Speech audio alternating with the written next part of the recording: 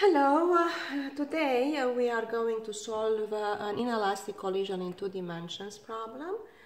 And what we have here is an object of mass m1 that is moving at a vertical velocity v1 downwards, south if you will. We have another object m2 moving horizontally at velocity v2 westward if you will. And the two objects will somewhere meet, or maybe over here, but we take it from here and we move it here, the next part of the diagram, to have the two objects together because the collision is inelastic, and they will form now the mass m1 plus m2, so the new object of this mass will move at the velocity v3 that forms an angle theta 3 with the horizontal, and we are in quadrant 3 with it. So we know m1 v1, m2 v2, and we are looking for v3 and theta 3. And again, this is an inelastic collision in 2 dimensions problem. We are going to follow the strategy that I introduced in my lecture slides, which means we need to apply the conservation of momentum, which means the total momentum before collision equals the total momentum after collision, and we have to separate that into two parts since it's a two-dimensional motion. To look at total momentum before collision on the x equals the total momentum after collision on the x, and the same for the y. The only vector that must be resolved in this problem is v3, so we are going to carefully resolve v3 by drawing perpendiculars to the x and the y axis.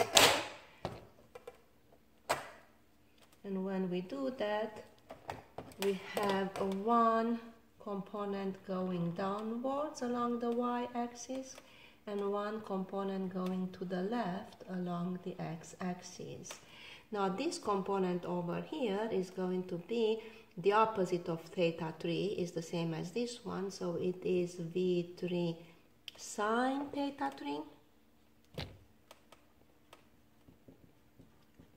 While this component here is the adjacent of the angle theta 3, so it's going to be v3 cosine theta 3. Now let's go ahead and write the two equations for conservation of momentum. So total momentum before collision on the x equals total momentum after collision on the x. Leave some room to develop this equation further, and then write the same thing for the y. Total momentum before collision on the y equals total momentum after collision on the y. Now the total momentum means the vector sum of the momenta. Therefore, we need to look at our diagram and pick the positive directions for both x and y, so we can go by those positive directions in order to do the vector sum. For the x, I see two vectors going along the x-axis, both of them going to the left, so I'm going to pick to the left, show it over here. For the y, I have two vectors, both of them going downwards, so I am going to pick downwards for the y and show it here. So we have down and to the left for the positive directions. Now this being done, we are ready to develop these equations further. So for the momentum, total momentum on the x before collision, we can see that object m1 moves along the y, so it doesn't have x momentum, and object m2 moves along the x with its entire velocity v2, which is positive, so we have a positive m2 v2. And after collision, we have the object m1 plus m2 moving with velocity v3 cosine theta 3 in the positive direction as well. So positive m1 plus m2 v3 cosine theta 3, which now becomes a in simplified form m2 v2 equals m1 plus m2 v3 cosine theta 3. For the y, we have before collision only one object has a y velocity, which is the first one, and it's positive, so we have positive m1 v1. And after collision, m1 plus m2 will move with the y velocity v3 sine theta 3 in the positive direction, so it's a positive m1 plus m2 v3 sine theta 3. Simplify this to get m1 v1 equals m1 plus m2 v3 sine theta 3. Now we're going to take this equation and we are going to divide them. And when we do that, we have, let's divide this equation, the second one, by the first one. So let's say that's equation 2 and that's equation 1. So if we divide equation 2 by equation 1, we get m1 v1 over m2 v2 equals m1 plus m2 v3 sine theta 3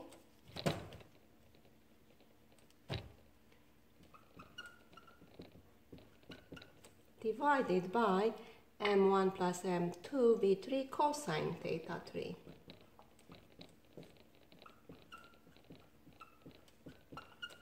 M1 plus M2 V3 cancel out. Sine over cosine gives me a tangent theta 3 is going to be equal to M1 V1 over M1 V2, which means theta 3 will be a tangent inverse. So let's write that down here.